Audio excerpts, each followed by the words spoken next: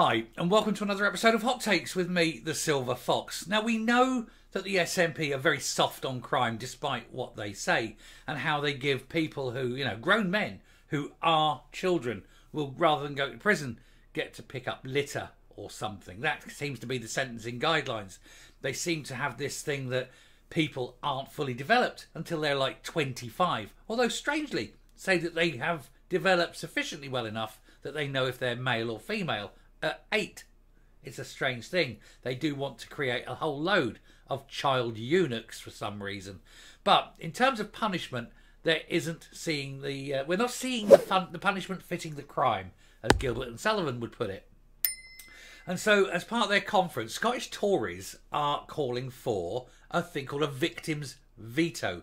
And that is to say, when there are, let's say, unduly lenient sentences, in order to break this this cycle, that the victims themselves have some say over what the punishments are, which I think is an excellent idea. Personally, I'm all for harsher sentencing, harsher punishments. If you can keep these people off the streets, that's less time for them to be on the streets committing crimes. But we'll take a look at this quickly and we'll see what it basically amounts to.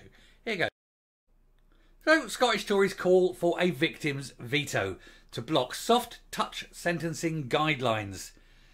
Shadow Justice Secretary Russell Findlay wants to reform the Scottish Sentencing Council after it was embroiled in a row over an ARA avoiding prison due to being under 25.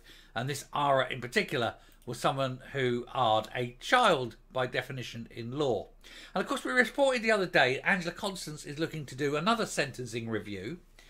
Not because she feels that it's important to do these things, but simply because the Scottish prisons are so full. She wants a review to come up with a way of sending fewer people to prison because it's cheaper to let them off than it is to build another prison.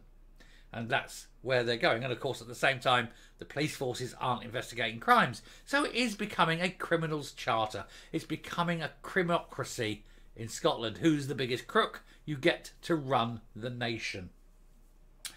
Demands have been made for major reforms to sentencing guidelines in Scotland, with a bigger focus on the victims of crimes. This includes the introduction of a victim's veto, meaning that those who suffer at the hands of criminals can block new soft-touch justice guidelines. There shouldn't be soft-touch justice. There should be increasingly harsher justice. It stops people committing the crimes. The Scottish Tories will debate this policy at their conference this weekend, where Shadow Justice Secretary Russell Findlay will advocate for changes to the Scottish Sentencing Council. This will include holding SNP ministers to account for any controversies involving the guidance. Yeah, I mean, if something goes wrong, you hold the ministers go to jail, and have it that way. And if they're unduly leniently released and then they commit another crime of a similar nature, who's responsible? Who brought that guideline in? Who was the Justice Minister at the time? Bang. They go to jail with the criminal.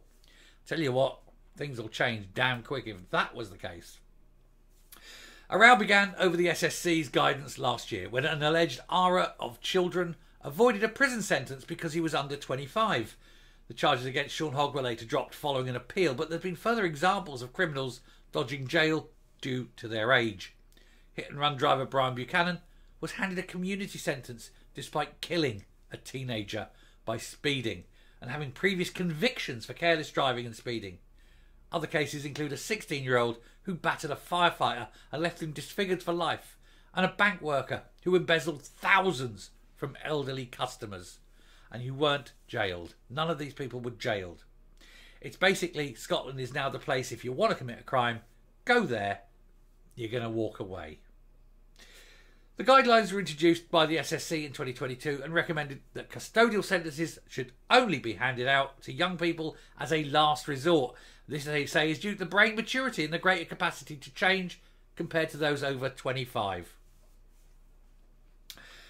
There are 3 key reforms to the Scottish Tories want to introduce, making sure that victims represent half of the SSC's membership. Currently, only one person out of the 12 members is a victims expert. Now, he killed someone, didn't go to jail. If I was the family of the person he killed, he'd want to be in jail. Believe you me, he'd be begging for jail. Another change is making the body accountable to Parliament. As other current legislation, it must consult with Scottish ministers about draft guidelines, but this would be tweaked so the Scottish Parliament were asked about it instead, not ministers. And the major difference would be the introduction of victims' veto on all new sentencing guidelines. The victims' veto will make sentences harsher and harder, and that can only be a good thing. It means if the current victims member of council disagrees with the guidance, it cannot proceed. To which the party claim would empower those who have suffered from crime. Mr. Findlay told the Daily Express, "Crime victims across Scotland often say they feel ignored and sidelined by the criminal justice system. Our proposed reforms instead intend to put that right." And it's got to be. You've got the victims of crime must see that the perpetrators of crime are punished, and punished harshly. And this has three effects. One, it brings closure to the victim. Two, it ensures a proper punishment for those who do commit the crime. And thirdly, and more importantly, it acts as a warning to the others. And then when they see what will happen if they do that, then maybe some of them will think twice before doing it. He says, "We believe it is reasonable for at least half of the Scottish Sentencing Council membership to be made up of those who have direct experience of crime. It is essential that their views are finally heard and that the SSC is made accountable to the Scottish Parliament."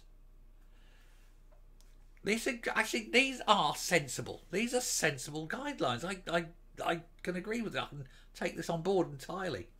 It said, since being created by SNP ministers, it has imposed under 25 sentencing guidelines which treat adult criminals like children, causing devastation, anger and additional trauma to victims.